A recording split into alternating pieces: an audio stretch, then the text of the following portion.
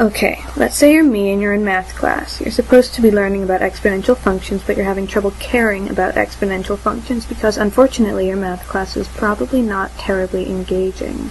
You're supposed to be drawing and labeling some axes so that you can graph this y equals 2 to the x thing, and your teacher seems to think that drawing and labeling axes is the very essence of mathematics, but you're bored and can't help but wonder, why? So you do what any conscientious student would do in this situation and start doodling, and because you're me, you like to play games with yourself when you doodle. Here's one game. You're drawing a line, but when it crosses one of the blue lines on your ruled piece of paper, it splits into 2 lines.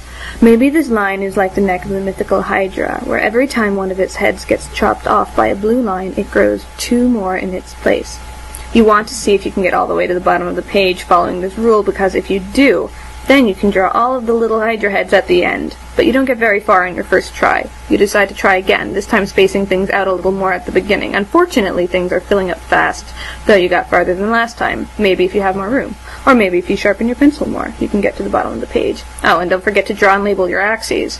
If each broad swing of Hercules' sword chops off all the heads, thus doubling your number, well, you can see where I'm going. I'm not going to try and teach you math, just how to wield it for doodling purposes. In this case, that's going to be a lot of heads. Good luck, Hercules. But maybe drawing binary trees all straight like that is not an interesting enough game to hold your attention for long, so you start drawing them in arbitrary shapes, or less arbitrary shapes. Maybe you start drawing a binary tree that looks like a tree, and maybe you can't see this tree in very high quality because your camera, much like your math class, is fuzzy, unfocused, and altogether not very good. Maybe you change the rules slightly and make a ternary bush where each branch sprouts 3 more branches. Unfortunately, your math class is 45 minutes long, and soon you need a more interesting doodle game. Say you go back to the game where your line splits at every level, only this time instead of trying to squish all the lines in, you let them hit each other.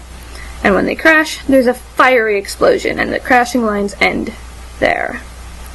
Maybe you turn your notebook sideways so that you can make sure you're getting the horizontal spacing right.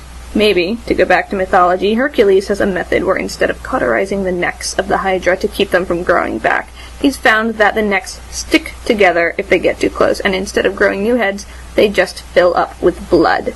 It might seem a little morbid for math class, but maybe, if the curriculum wasn't so appalling and the teaching methods weren't so atrocious, you wouldn't have to entertain yourself with these stories and games. Speaking of this doodle game, something very interesting is happening. Looks like your simple rules about splitting and crashing are creating Sierpinski's triangle, which is a pretty awesome fractal. But the point is not to learn about fractals or cellular automata or Sierpinski, but to show that simple doodle games can lead to mathematical results so cool and beautiful that they're famous. At least, famous to people like me. And if you're good at inventing doodle games, you might even end up doing some real mathematics during your math class. Anyway, maybe you don't care about accuracy. Maybe you try the game again, only you don't keep track of spacing, and when you make a mistake and accidentally grow heads where you shouldn't, you just roll with it.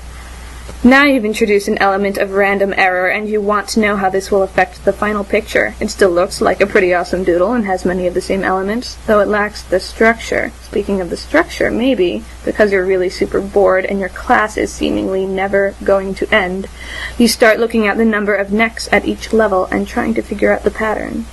Maybe you haven't forgotten about powers of 2. Anyway, I hope I've provided you with something entertaining to do next time you're bored. Good luck with your math class.